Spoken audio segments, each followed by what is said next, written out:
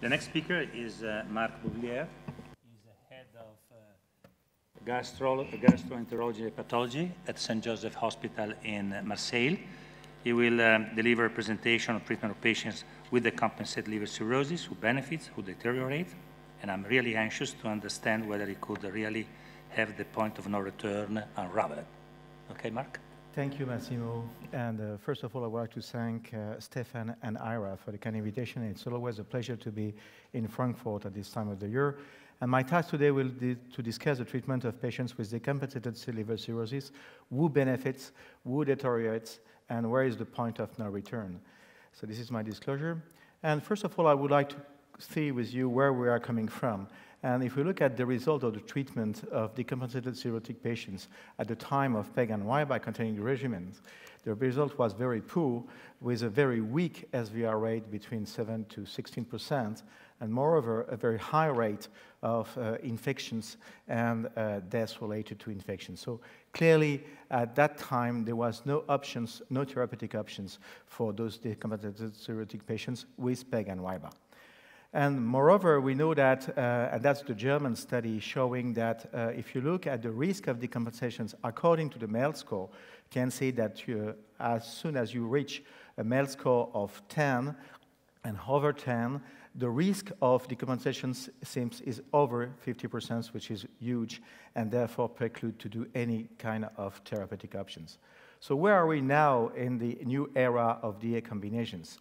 As you all know, during the last year, 7 drugs were released, at least in the US and in Europe, and therefore now we have data for decompensated cirrhotic patients. So which drug can be used in decompensated cirrhotic patients? Not all drugs. And clearly, we have data showing that we can use sofosbuvir, we can use daclatazvir, we can use ledipasvir, we can use cimeprevir only in Child-Pugh B patients, and in Child-Pugh C, cimeprevir should not be used, and paritaprevir, ombitazvir, and dazabuvir should not be used in Child B and C patients. So who benefits from these drug combinations? First, looks at the SVR. Here you can see the sum up of all the studies published so far on decompensated cirrhotics. So clearly there is no room for sofosbuvir, PEG, and YBA. In the recent paper published in the hepatology, if you look a little bit deeply in the paper, you can see that among the 7 decompensated patients treated, only 3 reach SVR, 43%, and this is not a safe drug in this setting. SOF and RIBA, that's the study done by Neil Avdal, 48 weeks, and in Child-Pugh B patients, you are able to reach 68% SVR, good SVR, but not really the best regarding the other competitors. If you look to SOF and SIM, in the target cohort, there was very few patients reported so far in Child-Pugh B, and all achieve SVR. And there is the other cohort reported by the US team earlier in the AASLD 2014, showing a 79% of SVR among Child-Pugh B. But the problem is that we don't know exactly the number of patients who were Child-Pugh B. So we get definitely more data for SOF-DAC and SOF-ledipasvir. And clearly, I'm going to go through this data. We have very nice SVR rate among the decompensated cirrhotic patients in this setting. First, if we look to the SOLAR study, both SOLAR 1 and SOLAR 2, and if you look at the overall efficacy of these regimens, ledipasvir, sofosbuvir, either in pre-transplant or post-transplant, you can see that the SVR is high in Child-Pugh B, around 89%, and a little bit lower in Child-Pugh C. However, the most interesting information is that regarding durations, there was no advantage to go for longer durations. And it has been already stressed by others today. We have no data on SOF and ledipasvir without ribavirin in this population. So all the recommendations is made by extrapolations, but without data. This is the post-transplant data, again, the same result. And here I sum up both data, and clearly you can see that the SVR rate is higher, significantly higher in Child-Pugh B compared to Child-Pugh C, 89 versus 78%. If we move now to the SOF-DAC regimens, we got this result from the ALLY-1 study. which involved only 60 patients. And again, it was a pan-genotypic study, but mostly with genotype 1 patients. And again, there is a very high rate of efficacy among genotype 1 patients with Child-Pugh A and B. But again, in Child-Pugh C, you see a decrease of the SVR rate, even if the numbers are small. But the result presented today from the early access program talk only about 2 patients Child-Pugh C, so clearly we could not have any more information on this setting for the more advanced patients. So this data really raised the questions on the Child-Pugh C patients, and could HEV treatment be postponed in these populations on the post-liver transplant period, because we know that the results are very good at that time, and maybe it's the better option in these populations of Child-Pugh C patients. Interestingly, most of the information regarding the soft and DAC combinations came from the real-life data from the UK, in which 467 Child-Pugh B and C patients were treated mostly with ribavirin, 90%, and only 10% were treated without ribavirin.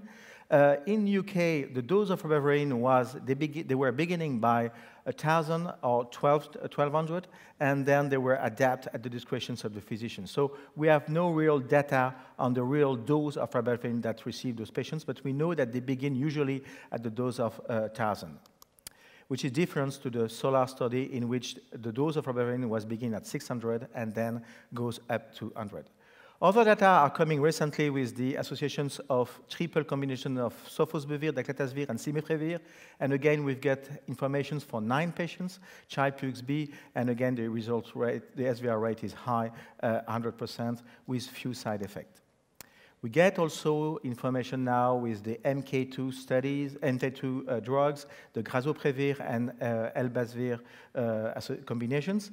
In this setting of Child-Pugh B, the dose of grazoprevir was lower down to 50 milligrams per day. You know that the usual dose is 100 milligrams per day, but take notes that, in fact, in this study, the Child-Pugh B patients were mild Child-Pugh B.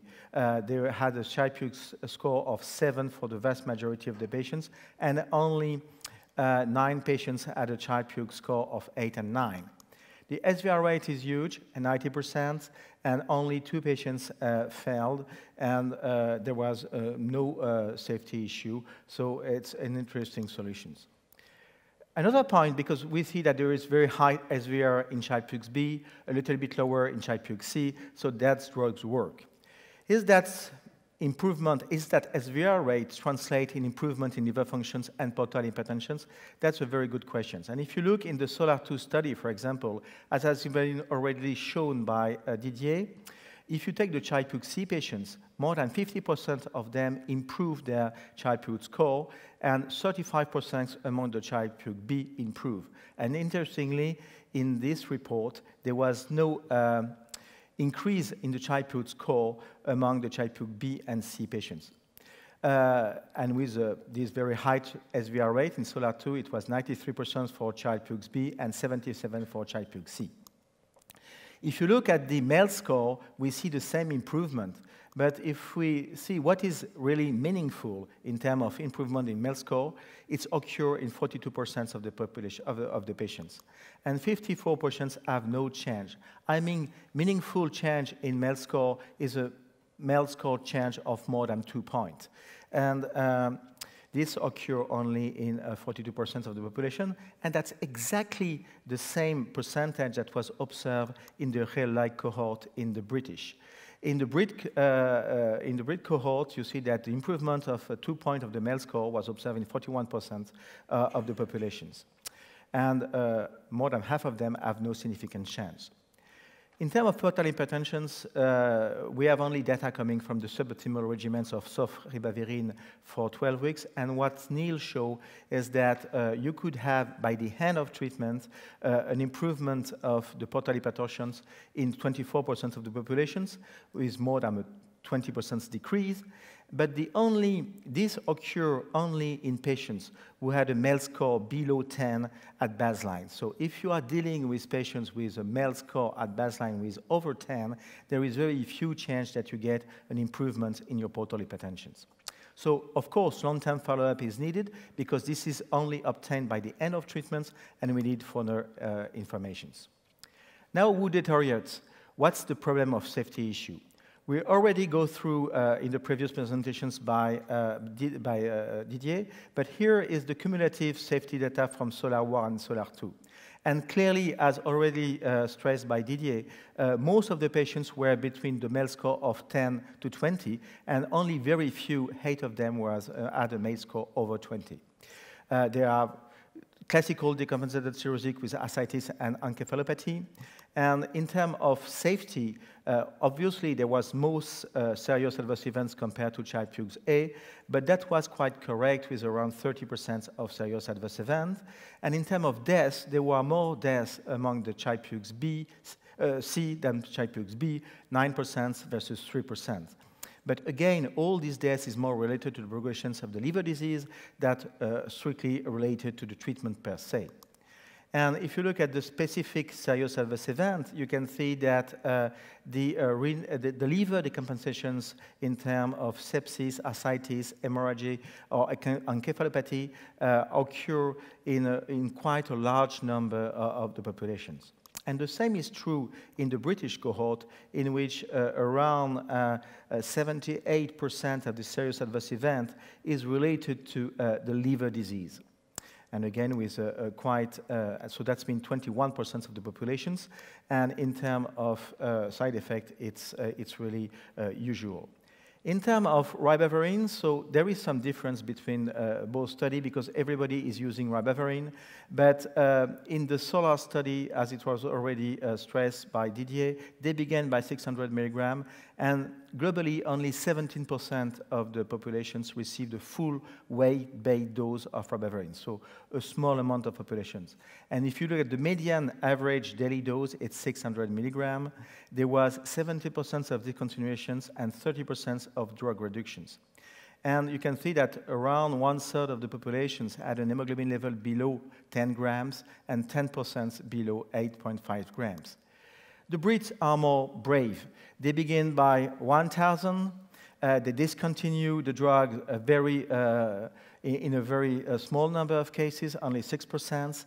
They have a ribavirin dose reductions in less than 20% of the populations. And nevertheless, the number of patients that have an hemoglobin level below 10 is about the same, about 30%. So where is the point of no return? And that's where we have a lot of missing data. What we need to have is to take the SOLAR 1 and SOLAR 2 and even the British cohort and try to look out if you can find any threshold in the MEL score in which the safety is favorable comparing to the efficacy is superior compared to the safety and to the improvement of the harmful of the MEL score. So that's what we need, and this is an urgent needs from the study that have been already done. The only information we get come from the British, and again, what they have shown is that if you have less than 65 years old with an albumin level over 35, you are more chance to have an improve in your MEL score than to be harmed or to have serious adverse events. If you have an albumin level over 35 and if you are older, in this case, you have more chance to have a harm serious adverse event and a worsening of your MEL score by 2 than to get an improve of your MEL score. And if you take globally in terms of liver risk benefit, the albumin level below 35 grams per deciliter per liters, you can see that in this situation, you always have a more harm serious adverse events and MEL worse that's improved. So that's interesting because so now what we need to do is to link that with efficacy and to try to find out if there is a given populations in which we can select the patients in which we should not go for treatments. So in the conclusions for the study was that for patients younger than 65 years old, if the albumin is over 35 grams per liter, improvement in liver function is more likely than harm. So that's just give you a small flavor.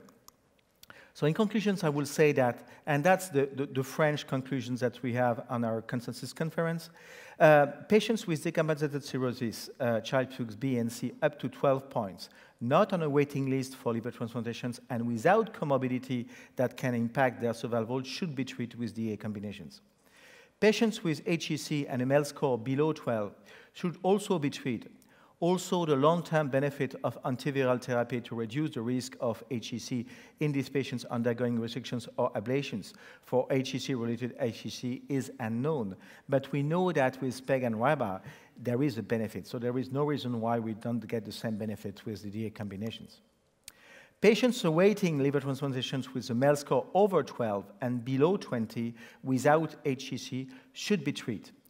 However, improvement of the MEL score may delay their liver transplantations, and this needs to be discussed with the transplant team. And the patients awaiting liver transplantation with a MEL score over 20 without HEC should be discussed for treatment on a case-by-case basis with the transplant team, because here is really the questions whether we need to treat the patients on pre-transplant or on post-transplantations. So the threshold of 20 could be discussed. And I think that we will have in the next meeting, in the next SLD meeting, some information coming from the real life about this MEL score threshold. And maybe the threshold is between 15 and 20. And finally, in patients with HEC and decompensated cirrhosis, with a MEL score over 12, antiviral treatments may delay their liver transplants by improving the MEL score. And in this case, indications should be discussed with the transplant team according to the local transplant rule. And I think this is an issue in which we cannot raise any definitive conclusions, because that's really depends on how is working your waiting list in your own country. Thank you for your attention.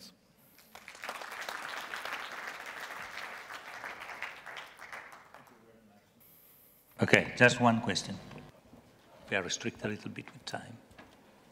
In the US, where we have these highly effective therapies, one of the frustrations experienced by our patients is what we've now termed MELD purgatory. We get an SVR, yet they can't quite get to a sufficient MELD score to get to transplant.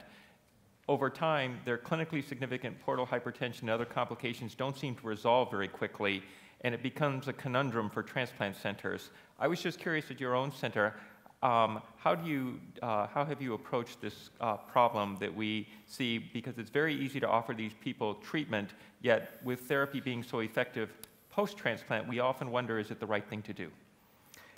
That's a very good question, and you can add on the top of that that you have the risk of HEC occurrence in the meantime. So in this case, and that's what's happened in the US, so you have now a trial because one patient was cured, improved their MEL score, and in the meantime, so was not transplant. In the meantime, he had a HEC, and therefore you say, well, you cure from HCV, but now I have HEC, and I am not going to be transplanted. So this is a real issue, and I think that that's really depend on the speed of your waiting list and how how is the prioritizations, for example, for HEC in the US. If it's high, and if you can overcome this MEL improvement by the fact that you have, for example, HEC, it's good. For the patients without HEC and in which you improve the MEL score, there is the risk of, because you are not going maybe to delay definitely the transplantations. And these patients, in fact, and we have no proof now that by curing HCV, we are definitely put patients out of the transplant slits. So in this case, I think it is really, I think we need to discuss to treat the patients on post-transplants before them treating them in pre-transplants.